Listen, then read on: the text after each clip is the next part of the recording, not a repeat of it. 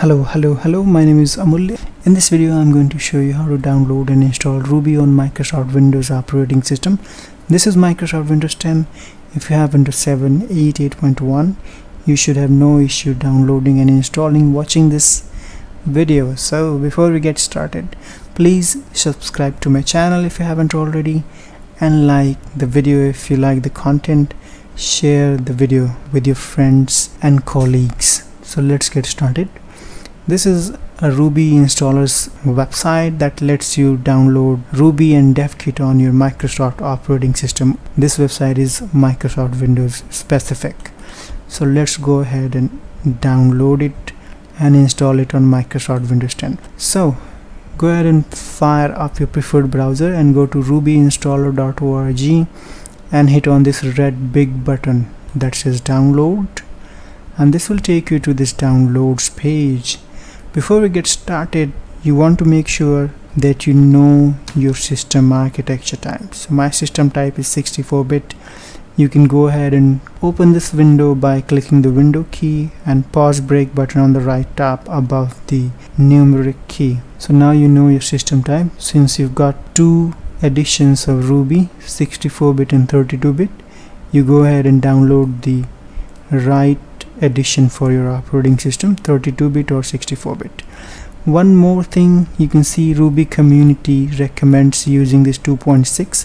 so whenever you're going to download Ruby from this website, you will have a recommended version of Ruby to be downloaded by the community. So this is what I will go ahead and do. There is one more thing that you definitely want to know, DevKit. So what is DevKit? Basically, this is kind of extension, a native built extension that's basically good for Ruby developers, and what it does, it creates a connection between C and C++ libraries that can be used by Ruby developers and Ruby frameworks like Ruby on Rails. So this is why you need this Ruby and DevKit together. So this is what it is. So if you're really serious Ruby developer, you definitely want to go ahead and download and install DevKit as well.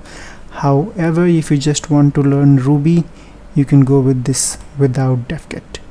So go ahead and click on this. Always go with the recommended edition of Ruby, version of Ruby, 32-bit or 64-bit for your operating system. I'm going to click on this 64-bit and download it.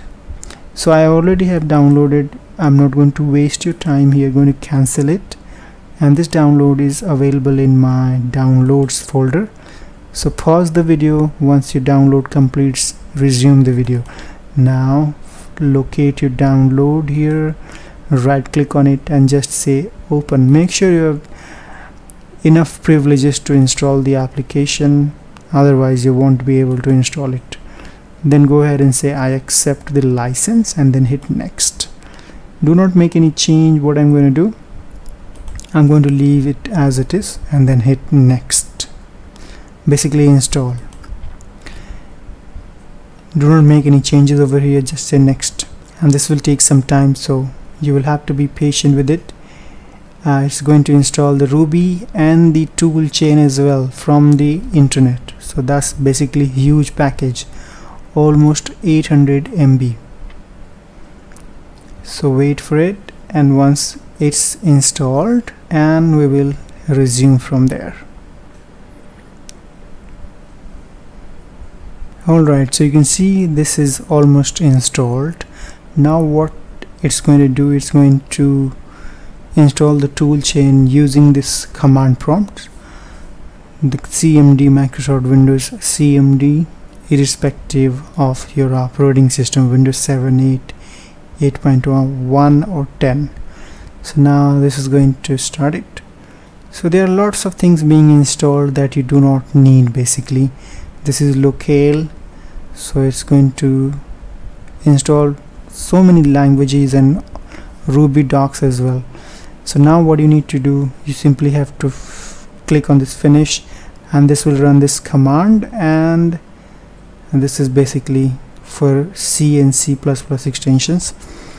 And once you get this Ruby installer 2 for Windows, just press enter, and this is going to take care of everything. Okay, so it will take some time here. Trust database, importing owner trust value, refreshing 8 keys from this internet URL, and we are almost done here. Okay, installing user share info, wish info. Okay, properly installed, and here you see succeeded. So what you need to do, basically here it says you just need to restart the shell to apply the necessary action. Go ahead and restart it. Now we can go ahead and check if Ruby is installed. So you simply type ruby space -version and hit enter. You can see you've got 2.6. You can also go ahead and check the IRB, which is Ruby Interactive Shell, and this lets you play with this Ruby like in live. So I can simply say hello world, and this is going to write hello world. It's going to take care of all the arithmetics here. So this is how you can use IRB. I'm quickly going to write a script, Ruby script, and run it from this command prompt.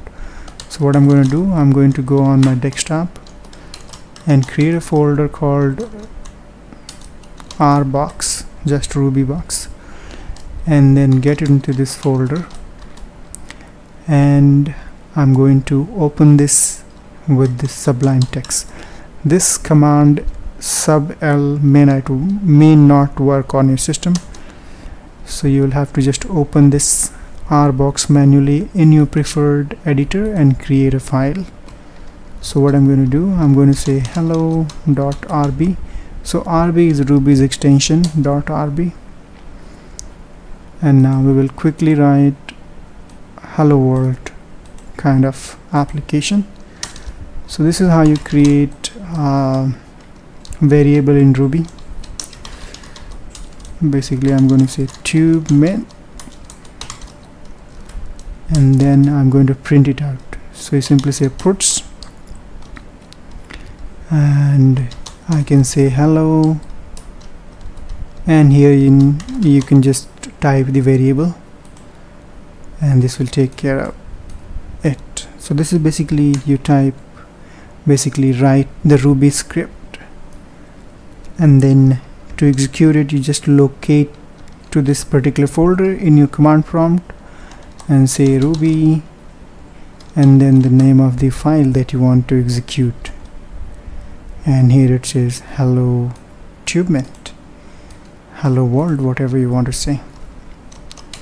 So that's it for this video. If you have any questions, suggestions, leave in the comment below. I will try to answer it ASAP. Thank you for watching this video. Please like, share and subscribe to my channel. If you have again any question, leave in the comment below. Bye for now.